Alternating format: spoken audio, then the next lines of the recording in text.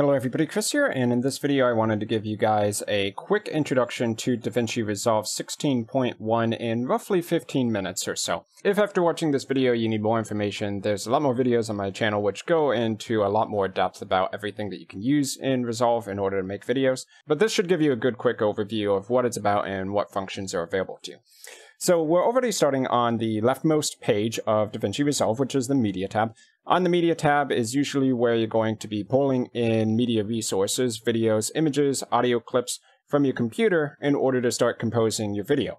So in order for something to be usable in the project, you need it to be in the media pool, which is in this bottom section.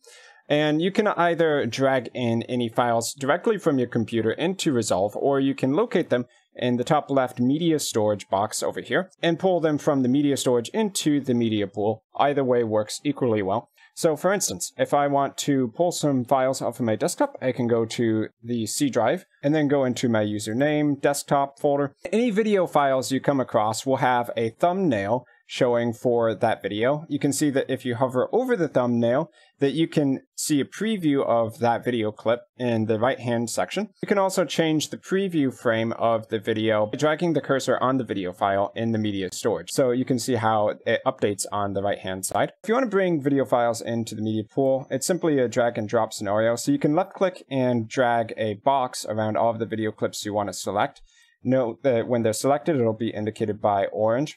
Another option would be to left-click and hold Shift down and then click other video files that you may want to select if you want to do it one at a time. So when you're ready, drag your media clips into the media pool, and you may come across this message which will say the clips have a different frame rate than your current project settings. So you can have that change to match automatically if you're sure that the frame rate of these recorded clips is what you want your project to be in.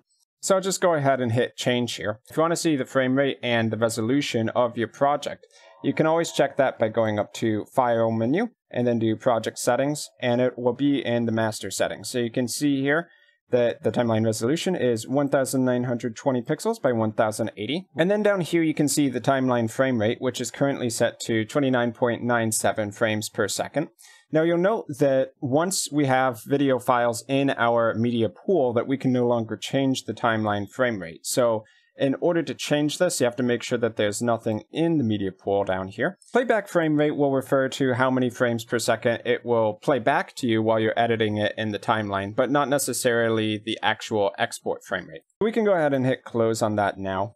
And let's go over to the first editing tab, which is the Cut tab. So the Cut tab is new to DaVinci Resolve 16. So one of the defining features of the Cut page, as opposed to the old Edit page, is that you have 3 timelines when you are editing videos here.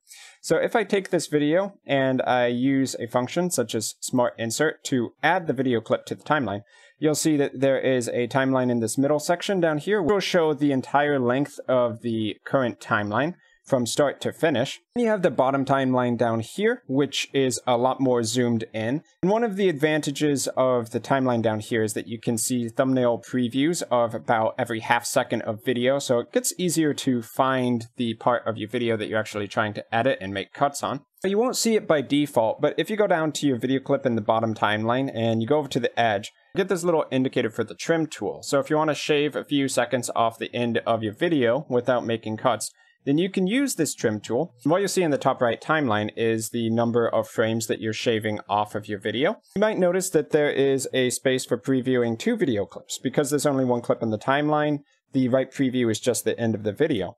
But if I bring the second clip into the timeline like so, and now I click on the border between these 2 videos, you can press and hold and do trim functionality with both clips previewing at the same time. So it becomes really handy when you want to get, let's say, shots to match up correctly, because you can see exactly how it's going to look on both shots on a frame-by-frame basis.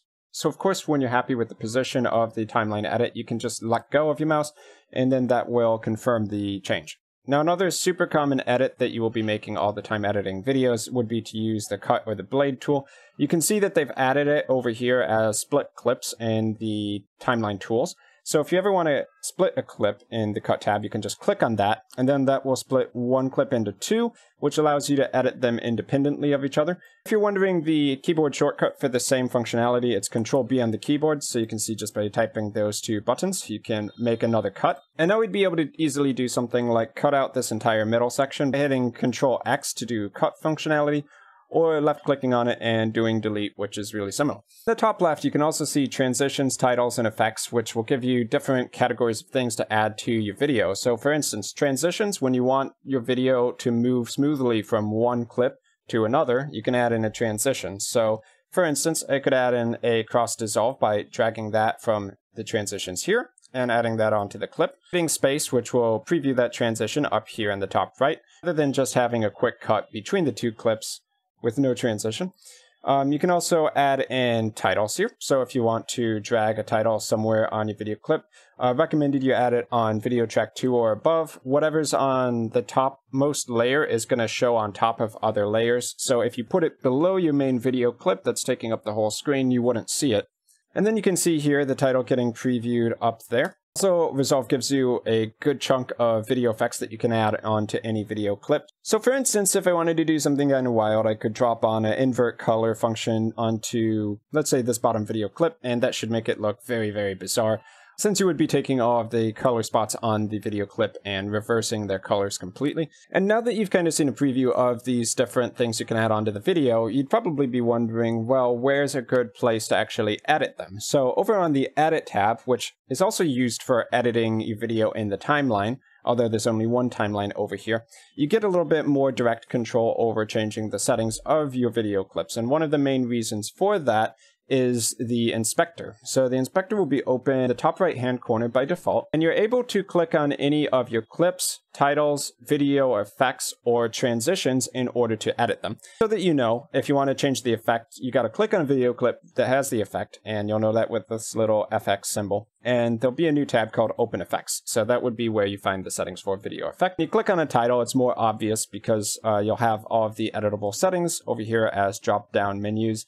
able to change things like the text that goes into that title, the font size, the color of the fonts, that kind of jazz. And with video clips, you have properties that you can change, such as the zoom in level of that video clip, the rotation of the shot, if you want to crop out part of your video, and things of that nature. Of course, since the Edit tab is basically like the Cut tab, but more full-functioned, it's a little bit more cluttered, but you have access to more tools. You can find all of those transitions, effects, and titles in the effects library up. You can see that we have it open, and right now it's open in this bottom left-hand corner. So the same categories, video transitions and audio transitions, are there as categories. And then if you want titles, you click on titles, and video effects would actually be open effects specifically. These two in the actual toolbox effects category are for the next page over, which is called Fusion, and we'll briefly touch on that in a minute here. Okay, so really quickly, let's go over to the Fusion page of DaVinci Resolve, and I'm going to do that with this first clip selected so that we can make a modification to this clip.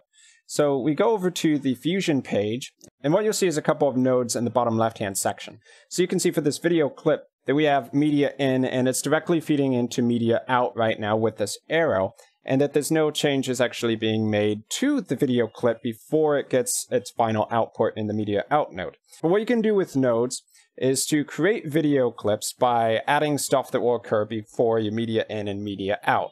So just a really quick example here, you can see above the nodes that there is a toolbar here with a bunch of additional nodes that you can add to your video clip. So for instance, if I wanted to adjust the brightness or contrast of a clip or a video effect that I'm working on, I can take my media in, click the brightness contrast, which will create a node in front of that. And now this brightness contrast node is going to adjust whatever gets fed into it before it gets fed to a new output. So I can make my clip darker by lowering the brightness down. And now the information that's feeding out from the brightness node will be the base video clip, but with a lowered brightness.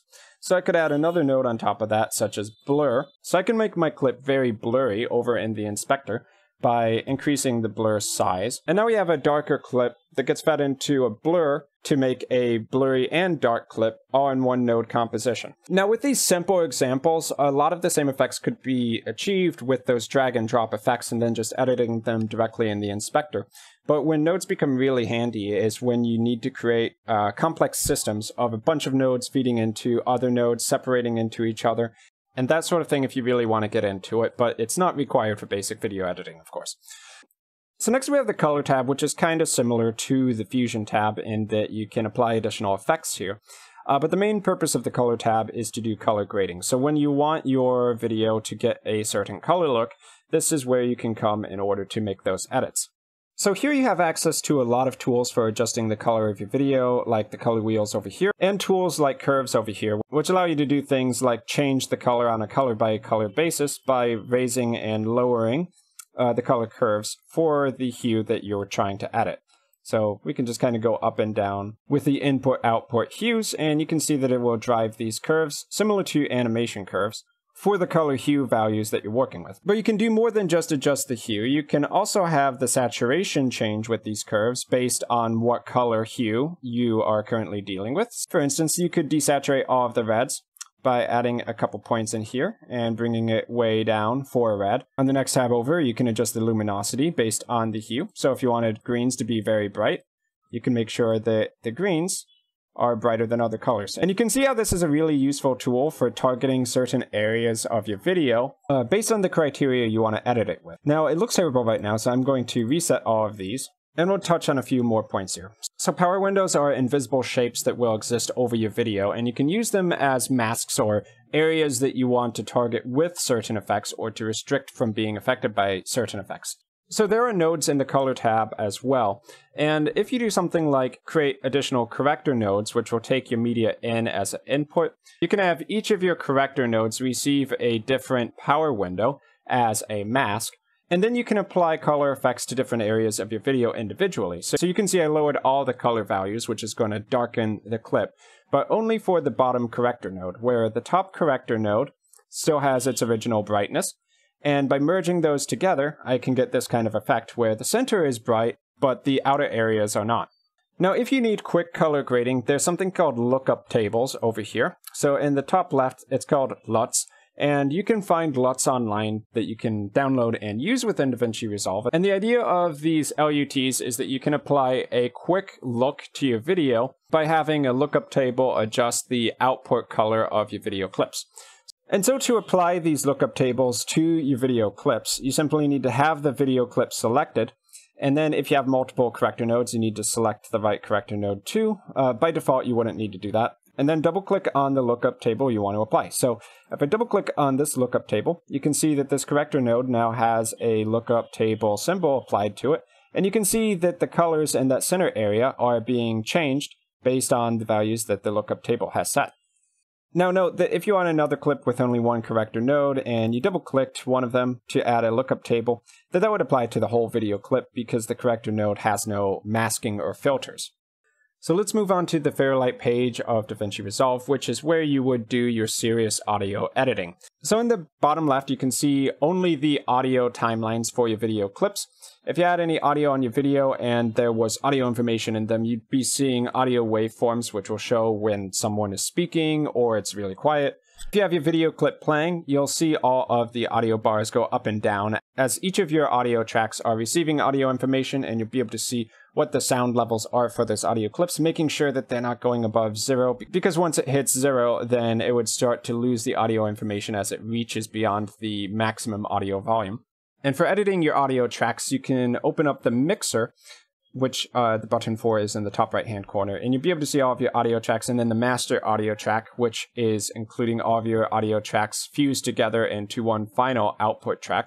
Two things I really want to point out for the Fairlight tab is that you can actually record audio straight from within this page by adding in an input device, generally a microphone, a headset, something like that.